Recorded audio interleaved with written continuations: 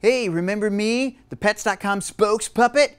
Yeah, I know you haven't seen me in like a decade since the .com bubble burst, but I'm back. Hey, and I hear there's this new online pet supply place making a lot of noise, gonna succeed where Pets.com failed. Well, I'm here to tell you, you're wrong. They say they have a better business model than Pets.com did, but a high percentage of auto-recurring subscription sales, that won't keep you afloat. Huge volume-based discounts from FedEx won't save you. It's all about brand loyalty. And brand loyalty comes from a warm, fuzzy place, like having a doggy spokes puppet. What makes PetFlow think they can do this without me? I'm in my prime. I'm in great shape to be a spokes puppet again. I've been a Macy's balloon, man. I was on the Super Bowl. I know what you're thinking. I'm a has-been.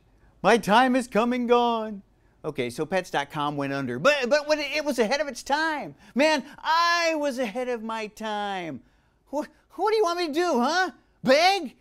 Well, you want to see the doggy beg? Okay, I'll beg, man. I'll sit up. I'll bark. I'll speak. Woof! I'll roll over. I'll do anything, man. Please, give me a chance. Come on. I haven't had a steady job since 2000. I've got child support payments to make. Please, you need me. I'm a good doggy. A good doggy.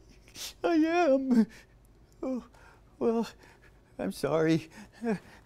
Oh, here's my girlfriend. I gotta go. Come on, Lamb Chop. You got the lint brush? Let's party.